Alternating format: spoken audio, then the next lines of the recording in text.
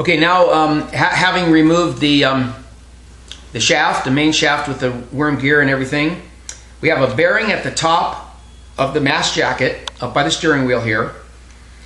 There is a upper bearing with a brass track around it here, on which follows a carbon brush so that your horn will honk wherever your steering wheel is turned.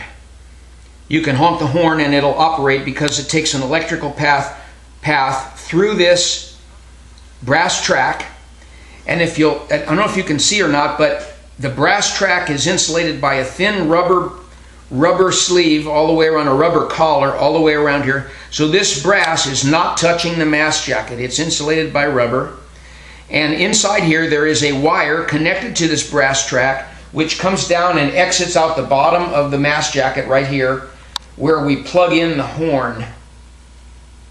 Now the horn, the way the horn circuit works, this is live 12 volts at all times, and when you honk the horn button connects this live wire, and the horn track, it connects it to the mast jacket, thereby honking the horn. So it's important that this thing be in here properly and insulated from the mast jacket. So this is just pushed into the top of the mast jacket. It's a rubber cushion bearing, and inside here is a ring which is circular but has a break in it. And this ring rests on top of the little ball bearing in here, and there's a coil spring that fits over the steering shaft under the steering wheel, which pushes down on this little ring and therefore pushes down on the upper bearing. And the purpose of that is just to hold the upper bearing in position. It isn't screwed in here, it's just pushed in here. And to hold it in, they have this little spring that's mounted under the steering wheel, and it pushes against this little split washer with a gap in it and holds the bearing down. We're going to take this out by, I use a piece of 1-inch copper tubing, ordinary water pipe in 1-inch ID inside diameter. I push that up the column and bounce it against this, and it'll push this out.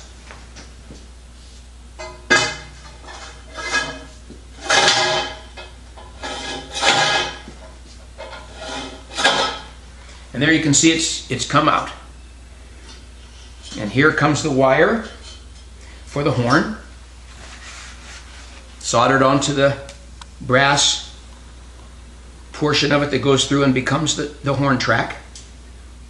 And in the kit that's provided by Corvette Central, you will have a new one of these, exactly like the old one. Same wire, same length of wire, same spade connector, exactly ready to go in, but you're going to have to reuse your little split washer, so save this. So now we're going to press out the needle bearing and the seal, which are located in the steering gearbox on the pitman arm side. This is the inboard side as it's mounted in the car. If you'll notice, we have an oil seal here, and inside there you can see, hopefully, I don't know if you can see, I hope you can, the needle bearing for this side, similar to that other needle bearing in the cover there that we took off on the other side. There's a needle bearing in there, and we're going to push both of these items out of here from the other side, and we're going to use a tool like this. This is a set of tools that I've had for, as you can see, 100 years. It's a set of tools that are designed for driving bearings and bushings and seals in and out of housings and automotive accessories, and it's made up in such a way that you can mix and match different diameter steel discs.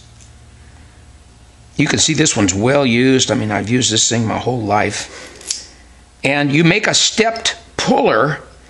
You might call it like a custom-made puller for each and every individual application that you have with this kind of a set.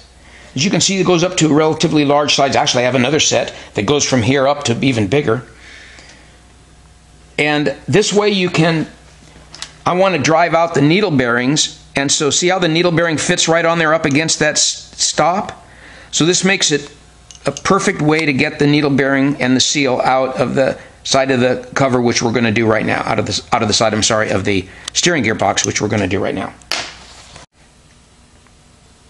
Okay, so now we're going to take the tool that I have assembled to push out the needle bearing and the seal, and I'm going to place it into the gearbox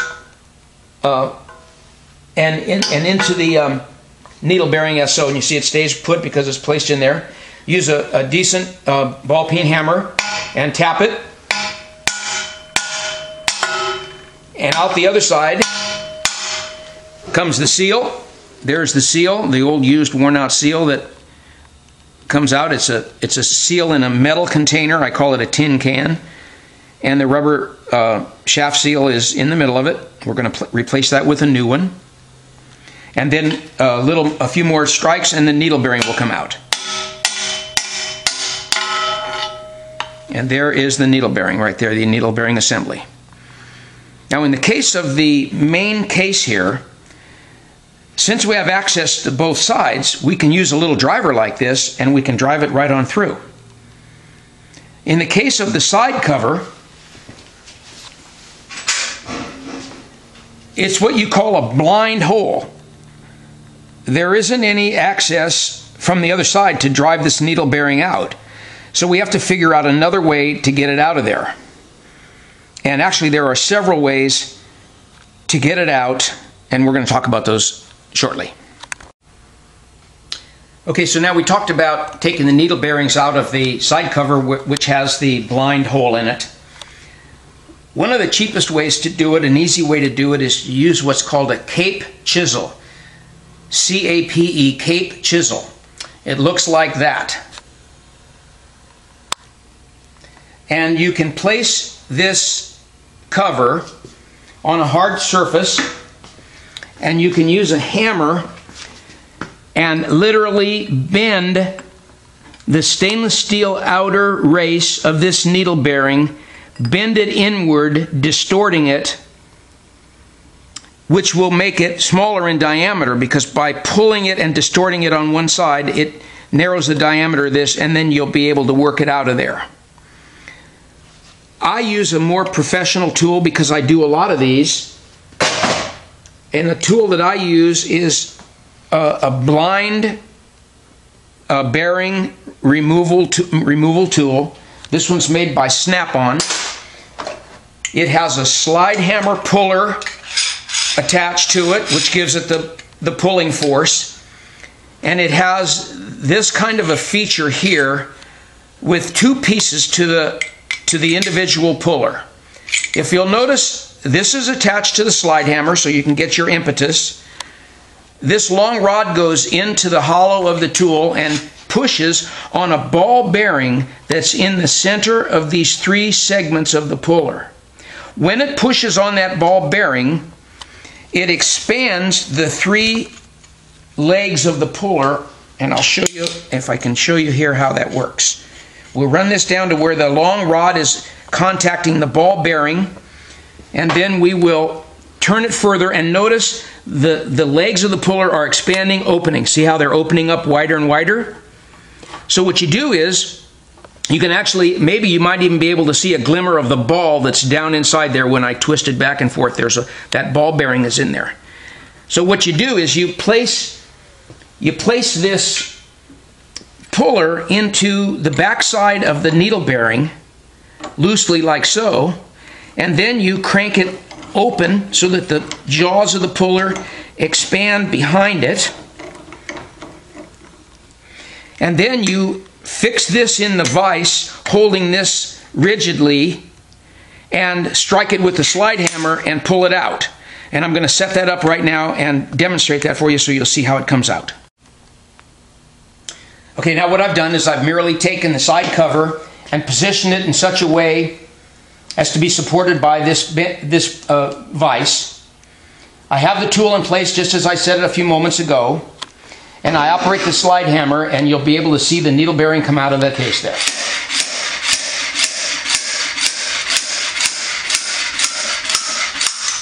And there you have the needle bearing.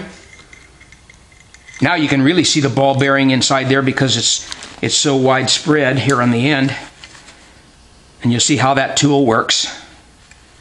So now we merely collapse this again to get it off of the tool. So now we have pulled the needle bearing out of the side cover. And I'm going to change to a larger version of the blind hole puller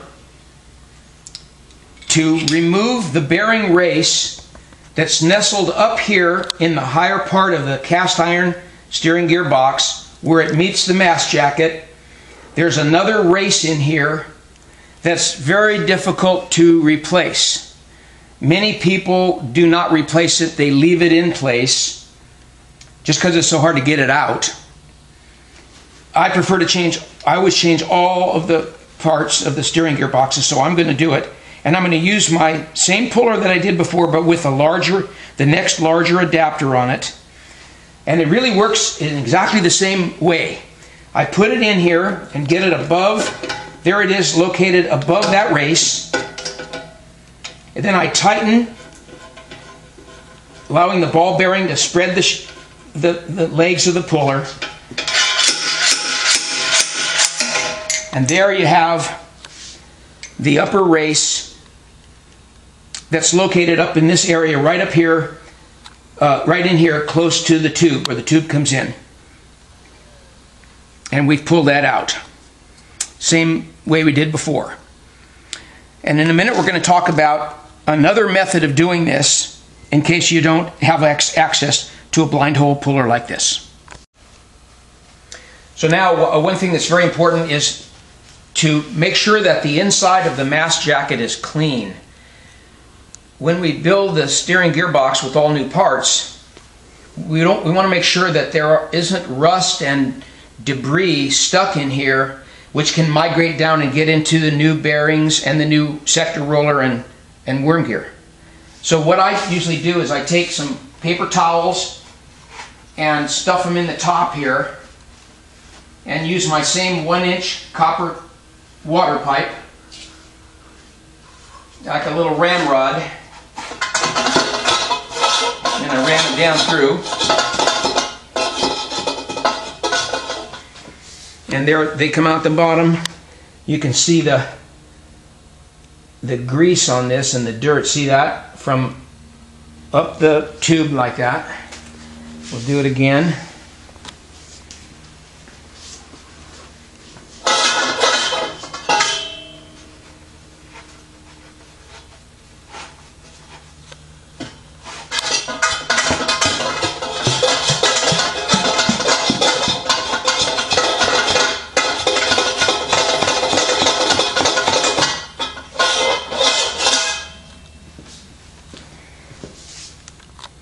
And that helps quite a bit to clean the debris out from the tube.